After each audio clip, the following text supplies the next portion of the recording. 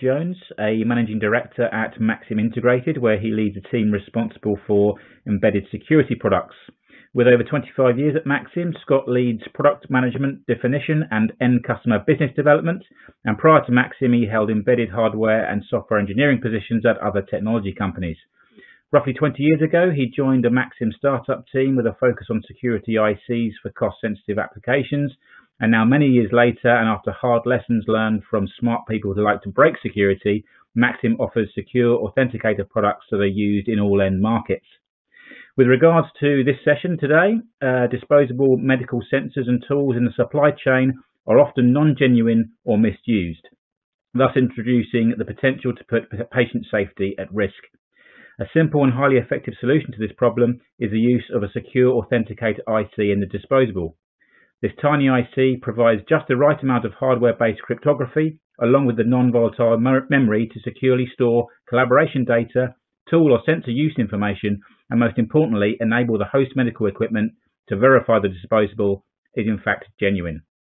In this session, Scott will review the medical end application requirements that drive the need for a secure authenticator and explore a typical use case based on a device that uses the industry standard SHA-3 cryptographic algorithm.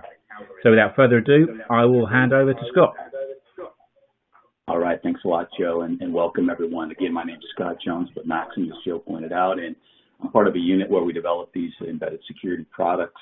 These are devices with cryptography, of course, and these are intended to be used in deeply embedded applications. And so today I'm going to talk about a class of these products, like just described, called secure authenticators. So, the topic for today's session, why does a medical tool or a sensor or other peripheral, could be, cartridges, containers that might hold a pharmaceutical. Let's group all of these in what we call disposables. Why would these need security? And so, yeah, let's just jump straight to that topic. And so the answer is it's fairly straightforward. These products, that we're going to be speaking to today are typically misused or often misused, I should say. We see a statistic here from the World Health Organization, like 1 in 10 of these medical devices in developing countries are either substandard or falsified. Again, from other data we've seen, roughly 8% of the product in supply chain can be counterfeit. And what's not reported is, a lot of these products can be misused. For example, a device that has been used properly, disposed of, then kind of harvested out of medical waste, cleaned up a little bit, and put back into the supply chain. So again, patient safety is a primary reason why we're going to be thinking about security for these devices. So let's kind of go through these a little bit more and think about products that are going to be most vulnerable to these counterfeits and misuse. And then, for example, I'm just showing here is a surgical tool used for ablation, for example, an infusion pump. Inside here we will have cartridges that will hold pharmaceuticals, sensors, and a catheter. So these are all items typically they're going to come into contact with a human. So and they're also going to be products that are high targets, if you will, for the aftermarket. Could be high volume, could be high value. So all of these are, again, targets and devices where we want to consider adding some security to protect them. All right, so let's also think about medical peripherals and how they're designed to be used. And as I point out here, they're really designed to be used under specific use conditions. I'll give some examples for limited duration. So here, a tool, a sensor designed to be used for a specific period of time, and after which performance potentially degrades, or could be designed for a limited number of reuses. So perhaps 10 times, 100 times, whatever the number is. Again, once that maximum is reached, performance can degrade. Or we even have one-time use products where after it's been used, for either biological safety reasons or again performance, it needs to be discarded. So, with that, let's think about how we would, some of the questions we would ask, in terms of managing and enforcing use with hardware-based security if you're a customer. So do you have an existing problem that could be solved with security? Or do you have a tool or a sensor, that could be a target for counterfeiting or improper use? For safety quality reasons, is it, highly important, that these tools, these peripherals be genuine? Threats do exist. Is the reality, is our experience, and one way to implement security in one of these tools or sensors could be with a non-secure microcontroller with some software that implements some level of security to then protect that tool, authorize its use, and so on. But the reality is that solution, while is a way to do it, is also very easy to compromise. I mean, you just go out onto the web and do a pretty simple search. You can find lots of companies, and we know some of these companies in particular. We've worked with them who can easily, break that sort of a solution, just a low-cost, non-secure micro. And so, again, our proposition is to really do this in a way, an effective way, and we think a cost-effective way, as well as to use this device that we're going to talk about a little bit more, a secure authenticator IC. All right, and so with that, I'd like to talk about, what is a secure authenticator? And first, I'll speak to in-application use of these devices. So I've touched on some of these already. IP protection. Let's think here about, ensuring that a counterfeit product or a copy product does not get used, in the application. Authenticating the device itself. So again, a tool authenticating, being authenticated to an instrument before using. Feature settings, so we could have different levels of functionality that we would want a particular tool or a peripheral to provide, and we want to actually set those features in some device in the tool in a secure way. And so again, an authenticator is really good at that. Use management, we spoke to this. Tool can be used for some period of time or number of uses. Data firmware integrity, if we have that in the tool. Message authentication or integrity, for example, if a tool or a sensor, probably more accurately, makes a measurement and delivers that measurement over to an instrument.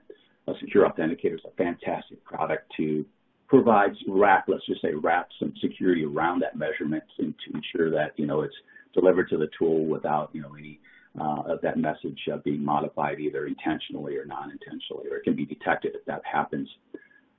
We think about a secure authenticator. These are some of the typical device features, very easy to use. It's probably the most important. These products are fixed function in nature. There's no firmware that gets developed and flashed into these devices, by the customer. They got a fixed function command set. Nice cryptographic toolbox, again, for this sort of an application. We think about, cryptography. There's two classes of algorithms at the high level. Symmetric, also known as secret key, or asymmetric, known as public key. And we're going to support both of those algorithm types with these products. Bidirectional authentication. This means if we got an instrument, for example, and a tool, in one direction, the tool is authenticated to the instrument, and in the other direction, the tool will require that the instrument authenticate itself, if you will, before modifying, for example, some data value that the authenticator holds and makes available. Secure use counting, we talked about this. Use management. Secure system data storage could be operating parameters, that get delivered over to an instrument. We want to make sure that that data is, secured, cannot be modified. And secure general purpose I/O could be turning on, turning off something, and or sensing, some state. So these are, again, attributes of a secure authenticator. So let's talk a little bit about how now it would be used in an application. And here I'm, again, high level, showing in this image here an example of an instrument and a tool and a block diagram. In this case, I'm going to show the use of the SHA-3 secure hash algorithm, third version, most current version of SHA. And so if we think about what's on the tool, we've got a SHA-3 authenticator and some tool function, whatever it is. And then on the instrument side, we've got to have the ability to operate SHA-3 as well. So I just call it here SHA-3 function, and some host electronics that are going to, again, use and utilize that tool function. So this is our example that we'll speak to. And so again, the use scenarios I've already spoke to these, so I'm not going to spend a lot of time on, but we want to authenticate, securely update data in the tool, authenticated reads of operating parameter, and, securely count the number of tool uses. And then ultimately, in a lot of cases, we want to electronically, if you will, in a secure sense, expire that tool so it cannot be used again, can't be, fished out of medical waste with a dumpster diving type technique, if you will, and put back into the supply chain. And so, again, I'm showing this bidirectional capability that our authenticators are going to support, tool to host and host to tool. All right, so I said SHA-3. I want to just quickly, doesn't do SHA-3 a whole lot of justice, but quickly speak to how we would use SHA-3 in this application. So with SHA-3, we can compute this value we'll call a message authentication code, or a MAC. And so the idea is, typically, this is a typical example of Alice and Bob, where we kind of describe cryptographic principles. I don't know what Alice and Bob are always talking about. There's something secret going on here. For sure, but so Alice is going to deliver a message to Bob in this case. And we're going to use SHA-3 and this message authentication code capability of SHA-3, such that when Bob gets it, he can ensure, if you will, or test that that message was in fact delivered from Alice. Okay. So here we go. Alice is going to deliver a message to Bob. Maybe that message is, "I don't ever want to see you again." And so she delivers that message to Bob in this, up in the upper portion here, this envelope. And then what Alice is going to do is she's going to take her message, "I don't ever want to see you again" message. She's going to hash it with SHA-3 with a secret key. Okay, so we got the message plus a key going into our SHA-3 computation. And the output is this value we call a MAC, a message authentication code. So the message gets delivered to Bob. The message authentication code gets delivered to Bob. Bob receives the message. He reads the message. He says, "I don't ever want to see you again." And he says, "Wow, did this really come from Alice?" He needs to figure that out. So now he takes the key. In fact, so very important point here, the key that Bob and Alice will use is the same in this symmetric key-based implementation. And so you just got to trust me. There's a way to, for both Bob and Alice to have the same keys in a very secure sense without the two of them actually meeting. We're not going to cover that today. So same key on both sides. Bob got the message. Bob uses the same key Alice used. He hashes that message as well, computes a MAC, tests that MAC against the one received from Alice. Now, if those two MACs match, then Bob knows that that message he received from Alice, which says, "I don't ever want to see you again," in fact came from Alice. If it did not match, well, it came from somebody else, and so we can be happy. So at a high level, this is how we'll use SHA-3 in this protection of medical tool example. So I'd like to, again, kind of go back to what we spoke about on a slide ago, and you can touch on one specific scenario here. So we can do a lot of things, as we can see, but what we're going to talk about is authenticating the tool, to the instrument before it's used. So this is this tool, or sensor or peripheral, whatever it is, to this host instrument before use. All right. So I'm going to go down one level further. So we've been talking at a high level. This is still fairly high level, but one level below, just so we can think about how SHA-3 would actually be able to satisfy what we're wanting to do in terms of authenticating a tool. So here I've got a little more detail again. So this is on the left portion of the screen here. This is the medical tool or the sensor.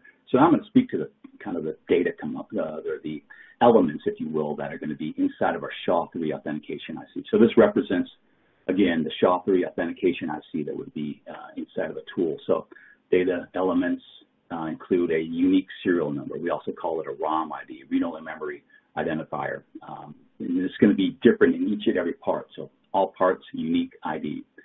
We're going to have a unique secret as well. Okay, this means every single authenticator has a different secret that will be used for this SHA-3 computation.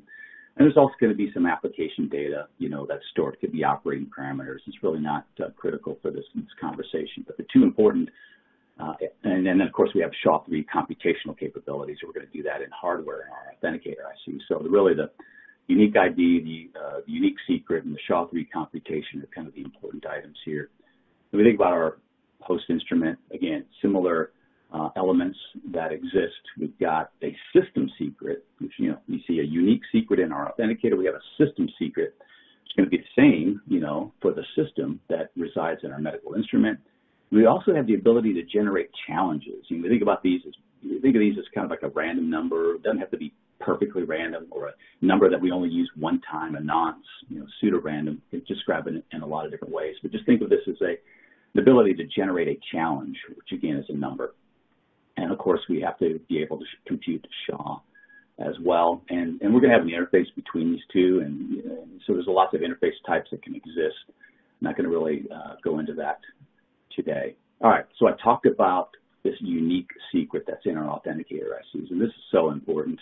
each and every part, for if you will, best practice would have a unique secret in it.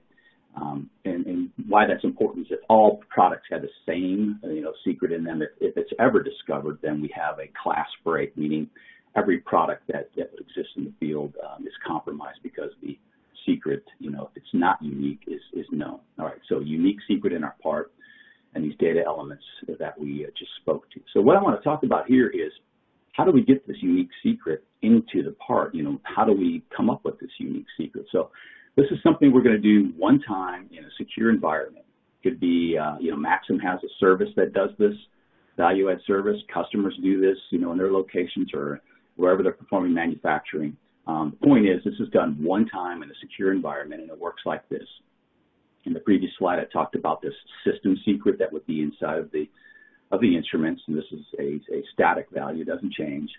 The second data, or the second element I show here is I call it slave ROM ID. This means the ROM ID that happens to be the authenticator that will ultimately go in the tool or the sensor, and some computational data. Again, I'm just going to gloss over that. It's not really super important for this conversation. So we take this system secret and the ROM ID that's in our authenticator IC and this other data, and we're going to perform a SHA-3 computation, compute this value called an HMAC, a hashed MAC. I talked about MAC in a previous slide. This is kind of a variation on that. But a SHA-3 computation, that value becomes and is programmed into our authenticator IC as the unique secret for that particular part. You can see we use the ROM ID out of that authenticator plus the system secret to compute what is now the unique secret that's in that part.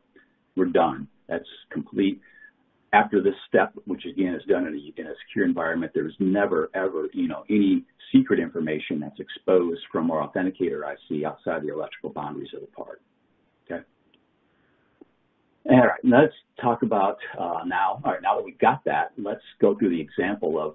All right, now that our tool that has this unique secret in it is attached to a medical instrument. Now, how does the medical instrument compute that unique secret? We need the medical instrument needs to know what that unique secret is in order to authenticate that tool. So it's kind of like what we just looked at, but in a little bit in reverse, if you will.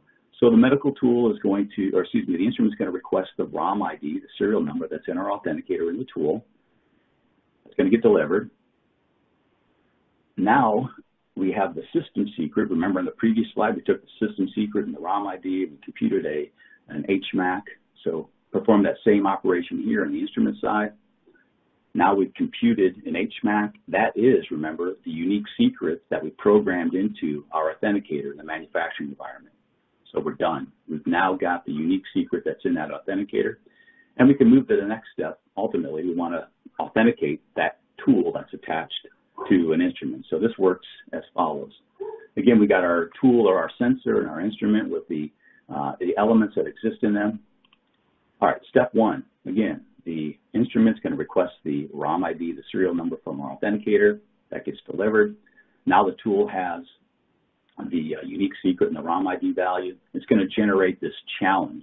Okay, again, this is a random number. Think of it that way. And it's going to deliver that challenge over to our authenticator IC. All right, so now our authenticator takes its ROM ID, the unique secret, and the challenge, and computes again an HMAC in step 4 here, and delivers that back to our instrument. All right, so now our instrument has pretty much everything it needs to test that that tool is in fact authentic. It's got the unique secret, it's got the challenge, it's got the ROM ID, performs a SHA-3 computation, computes its own HMAC. So it's got the HMAC from the tool, it's got its own computed HMAC, tests those. If they match, boom, done. That tool is in fact authentic and can be trusted and can be used, and if not, it's not authentic, and it could take whatever actions are appropriate for the application. And one final point I want to talk about is, think about medical, right? These tools need to be sterilized before they're used on us humans. Otherwise, we have big problems. And so we have to think about our security, our authenticator ICs. Are they compatible with the sterilization environments that typically are used in the world of medical? And so I'm not going to speak to these in a lot of detail other than point out these are the 3 most commonly used: autoclave, heat, steam, pressure, duration, ethylene oxide, lower temperatures, lower exposure times, if there's other, problems with ethylene oxide in terms of exposing those gases, if you will, to humans. And then radiation, gamma or E-beam, which is also, commonly used. So obviously, these are done in a very controlled environment. But we got to make sure that our authenticator IC is compatible with these. And the good news is, Maxim's products are. We have devices that can be used in any and all of these sterilization environments. Going to wrap up here. So, some of the key points I wanted to make sure everyone goes away with is, again, performance, quality, human safety, even brand reputation. These are all reasons that are driving the need to manage these peripherals, these disposables. You just spoke to the sterilization topic. Got to make sure that our products, in fact, our ICs, our authenticator ICs can survive that. And I guess the key takeaway is, we've, Maxim have been working on this for quite some time. We have a full portfolio to address all of these needs with various cryptography and so on, all the things that we talked about, including sterilization compatibility. And with that, I guess I would ask if there's additional information that you are looking for, please visit our website, and we have lots of details there. And then finally, thank you so much for your time. And with that, Joe, I hand it back to you.